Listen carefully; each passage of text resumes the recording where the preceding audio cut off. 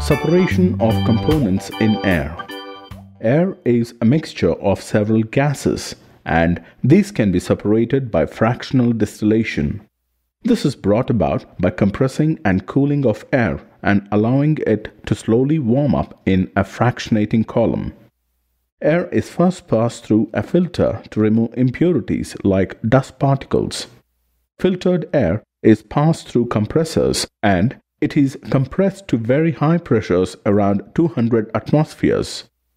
Compressed air is passed through a freezing unit where it is cooled to about -200 degrees centigrade.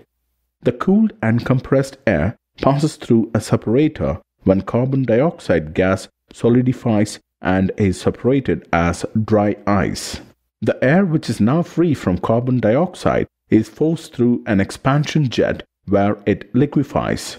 This liquid air is allowed to slowly warm up in a fractionating column. Nitrogen first boils at -196 degrees centigrade and is separated. The argon, which boils at -186 degrees centigrade, is collected.